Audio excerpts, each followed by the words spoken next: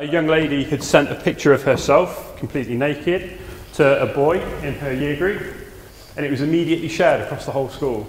They've just done a fantastic job. They go into schools all over Cheltenham and deliver their own special presentation, and they speak to the children, and they've spoken to 9,000 in the last year, and I thought that was amazing. I thought that was, it's a lot of work. So we got together, didn't we? We did indeed. The double act. Yeah, and sort of said, well, actually, it's all very well everybody trying to do their own little bit, but there's they're all having different inputs. I think because we cover everywhere in Cheltenham as well, it's got that structure that it didn't have before, where it was a bit disjointed, where there were different people dipping into it, doing the odd bit. So each year group will have it tailored to their needs and understandings. Reception, so for anything from 4, 5, 6, they have a story about actually engaging with their parents and asking the questions, not just clicking buttons.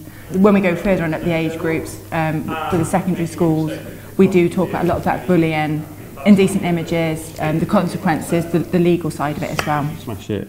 Coming out of Christmas, I reckon we could hit 10,000. The teachers love it because I think they're very personable, they're very funny, and I think the kids absolutely love them. And I think they can relate because they're quite young as well, that they know they're computer savvy. Yeah, it's been really good, really good. Are you ever, generally speaking, truly anonymous when you're online? First of all, it's the sort of voice of authority, the fact that it's not just another teacher standing up saying to them, you have to be safe online. It's not actually that often that we get police into the school and standing up in uniform talking to a whole year group. That has an impact itself. So I think they look at the police as being experts within that area. They bring that degree of expertise with them, and that's what makes the difference. We learnt about the dangers of social media and sexting and grooming and how it can affect you.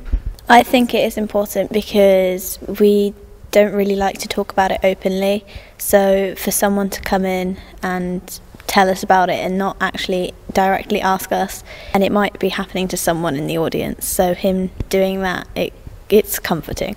It was very thoughtful of him to come around and to warn us about the dangers of sexting and grooming. I think it was great, and because he was understanding, and he wasn't really saying the internet is evil and you should never use it, but he was just saying you should be very careful about what you do. We've been contacted by other areas, and I think Tom and Linda at the minute are trying to get it formatted out, so other PCSOs from different areas. I think it would, county-wide, it should go out, and because they've had such fantastic success with it. I just felt because they've thought of it themselves and developed it themselves and had such a fantastic success that they really deserve this award. I'm very proud of them.